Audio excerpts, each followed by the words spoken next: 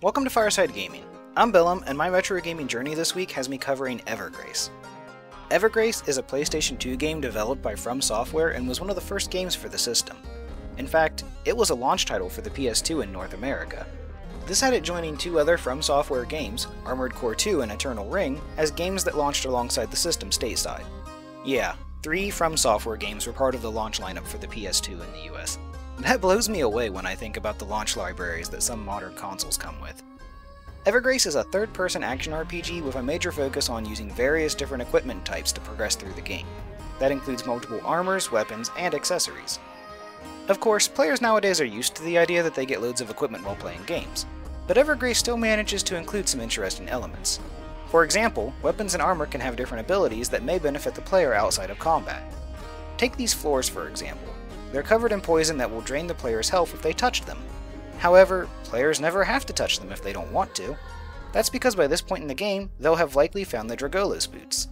These come equipped with a special ability called Float. That means players can quite literally use this ability to float over the floor and avoid the poison. Of course, that would be a bit overpowered if players could just use the abilities at no cost. While there's no mana or anything like that in the game, Evergrace does make use of equipment durability. Various actions can cause this to decrease. That includes using the special abilities of equipment as well as taking damage or even just wearing the equipment. Luckily, the game features a shop at every save crystal. Players can use this store to buy various items such as potions and antidotes, as well as purchase other weapons and armor. They can also repair and upgrade equipment here as well. Just because Evergrace focuses on equipment doesn't mean players don't still have stats to manage. While there's no experience in the game, some monsters will drop blue or red fruits. When consumed, these let the player increase their character's stats. They get 5 points for the blue fruits and 10 points for the red fruits. If players really want to, they can even grind these fruits at some points in the game. I didn't do this during my playthrough of the main story, but did when preparing to tackle the bonus Shadow Tower dungeon in the game.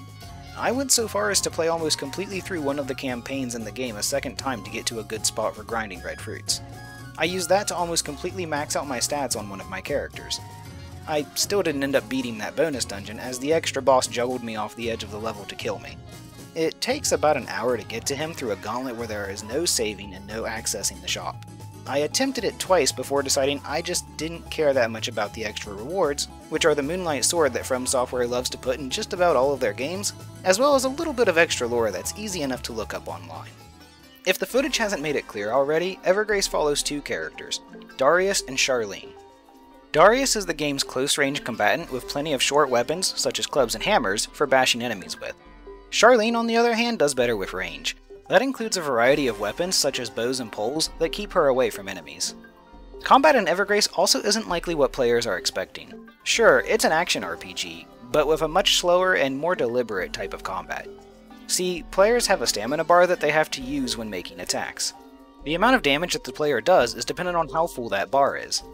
That means players will have to be careful about when and how they attack enemies.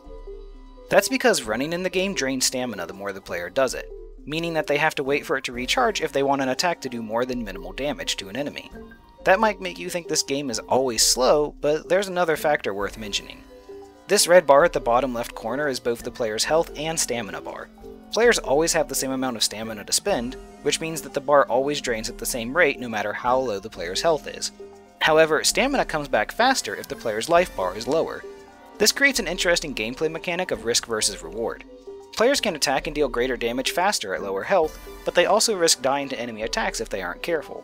It's an interesting idea and one that makes Evergrace's combat more engaging than it initially appears. I've also got to address the elephant in the room, Dark Souls. It's hard to talk about a FromSoftware game without bringing this series up.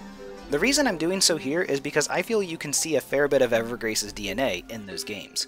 That includes how the combat is somewhat slow and careful, almost to the point of feeling clunky. That means it might be something that Souls fans enjoy. On a much smaller note, I also have to mention the camera in Evergrace. The game doesn't use normal camera controls even though there's a second analog stick. Instead, players can only center the camera behind them by pressing R1. That may sound awkward to some, but it's something I quickly got used to. It reminded me of using Z to center the camera in Ocarina of Time, so if it didn't bother you there, it shouldn't be a problem here either. At this point, you might be wondering what the right analog stick does since it doesn't control the camera. Strangely enough, it switches weapons. Players can have 2 weapons equipped at a time, and a quick flick of the stick changes from one to the other. That may sound off, but it's better than the other option of pressing multiple buttons at once to try and change weapons.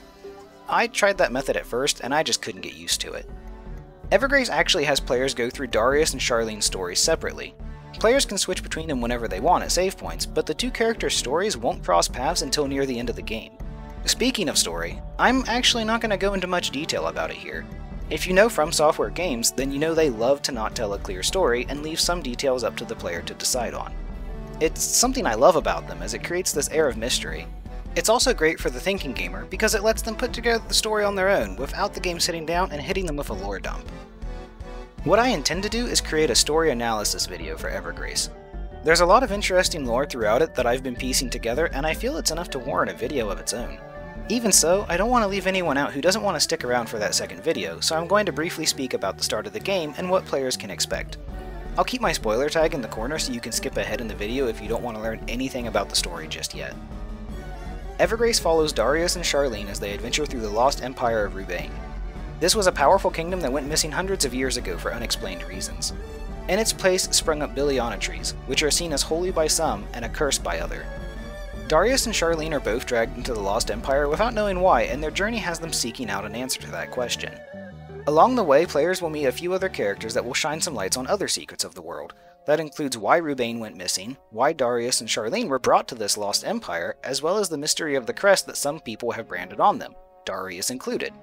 It's a fun mystery to uncover, and one that I believe will greatly appeal to fans of FromSoftware's other games, such as Dark Souls and Bloodborne. And with that, the spoilers end here. So with all that said, I think Evergrace is a good game that's worth checking out. It's not the best game out there, but it has a lot to love. The gameplay offers its own unique twist on action RPG combat, and the major focus on equipment means players will have to weigh different strategies to get through some of the areas of the game. The story is also vague in all of the right ways, while still giving players enough closure, and that's something I'll always enjoy as an amateur theory crafter. I also have to mention that there's a prequel to Evergrace called Forever Kingdom that came out a couple of years later.